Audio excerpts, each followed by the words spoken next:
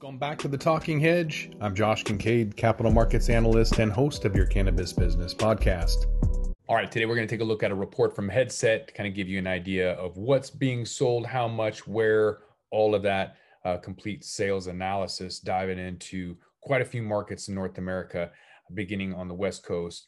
And then we'll kind of show East Coast here in just a second. Starting off with California, $427.9 million for the month. Not too shabby. Still stair-stepping its way up. Colorado's relatively flat, 147 million. Nevada, 75 million. It's rebounding a little bit from the traffic. I've heard it's picking up quite a bit, as a matter of fact. So hopefully we'll see some more tourism and volume. Washington and Oregon, like we've mentioned, are kind of the baselines. It's what I anticipate or expect the average sales to be. Washington, 130 million, Oregon, 110 million. Up in British Columbia, a little late to opening rec shops, and so they're only at 41.7 million. So not a lot of sales for them, but again, I think they just had an incredibly late start up there. So looking a little bit towards the East Coast, as well as up in Canada, Alberta jumping off at 61.1 million for the month of May for total cannabis sales. Illinois, we obviously some more because of its relatively new rollout at 144 million. So definitely an outlier there. Massachusetts, hopefully they won't have any store closures the next time there's serious illness and everything. It was not deemed essential business at first, and then obviously made a huge impact. So they're rebounding significantly, 108 million. Michigan, 152 million. So obviously people are coming from all over to go there. Ontario, they just canceled all of their summer events. So a little bit more conservative.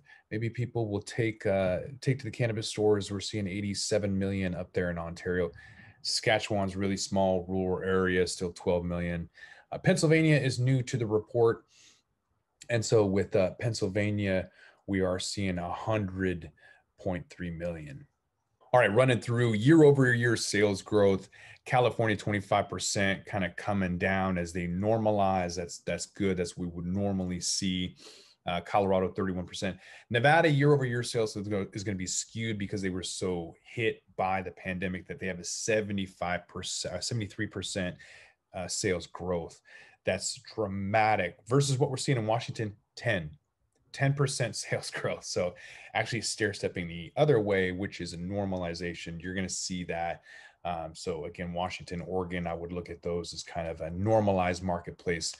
Still 23% year over year sales growth for Oregon. British Columbia, much higher, new stores, new product rollouts, for 9 months, whatever. And so, yeah, we're seeing 74% British Columbia. All right, year over year for Alberta, 46%, 119 for Illinois. That's what we would expect for a new market. Don't have anything for Massachusetts, but Michigan, 147% year over year for Michigan. Ontario, 135. For whatever reason, Saskatchewan is only 23%. So maybe there's some more legacy growers out there. And then Pennsylvania, newer market, 85% year over year. So I would expect that to continue to increase. I like looking at the average basket size. That is how much people go in and spend on average. Gives a good idea of kind of what people are doing and some of the purchasing behaviors behind that. So California, $65 for minimum delivery. That's why you're seeing around $68 right now, because people want to hit that delivery. So obviously they don't want to go into the store for maybe convenience, or maybe they're still, afraid. Whatever the reason is, they've decided to stick to that model.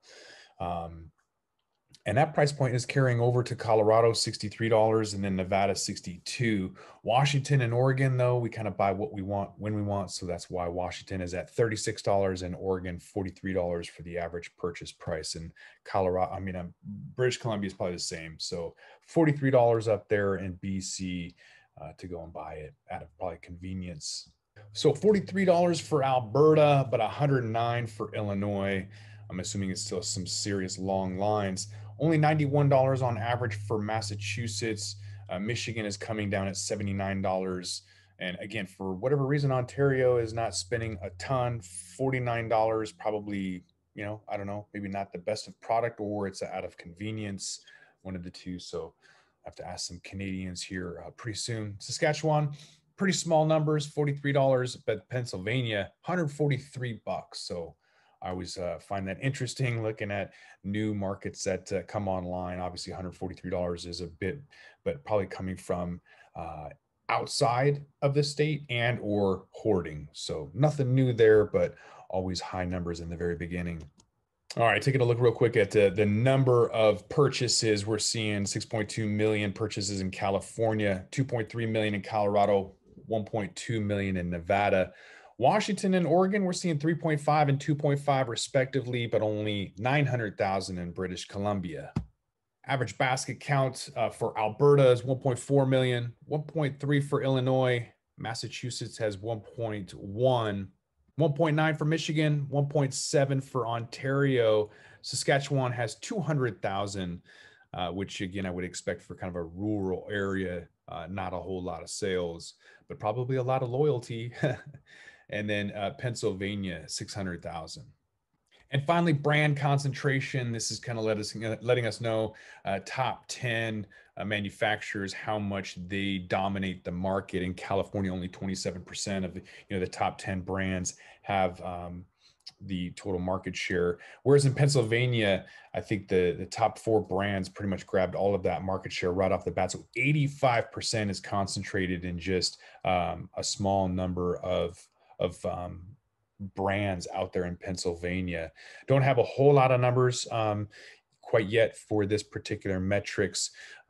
So I mentioned California 27, Colorado 34% brand concentration. That is vertical integration, kind of gives you that more opportunity to not let in so many other competitors.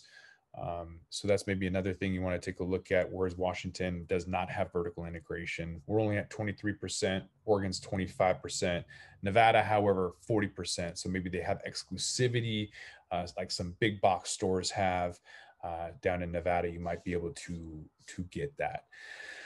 BC only 38%, Alberta 35%, and then we'll have to wait and see what the other numbers are. So all in all, numbers are increasing. It looks like some of the markets, like we would anticipate with Nevada, kind of coming back hard, which is really good for that tourism. Colorado relied a little bit more on tourism maybe than some people anticipated. However, I think California not getting people into the stores is going to limit them. So we've only been seeing $65 on average for purchase price.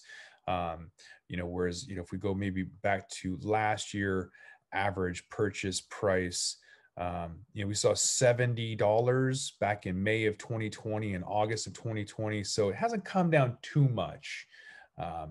So maybe not as much as I would have anticipated with the delivery fee being set like that. But there are interesting markets, Illinois, Pennsylvania. Anything that's new is going to be having a lot of people come from outside to try things and hoard products and whatnot. So you're going to have really, really high year-over-year sales growth, like Michigan's 147%. But none of them are going to even touch California's cannabis sales, which is already $2 billion year to date. So we do this every month. Come back to the Talking Hedge to find out what happens next. With that, we're going to roll this one up. I'm Josh Kincaid. This is the Talking Hedge. Don't forget to like, share, and subscribe, or don't, and I'm out. Don't forget to smash that like button on your way out and check out these other videos that we've got.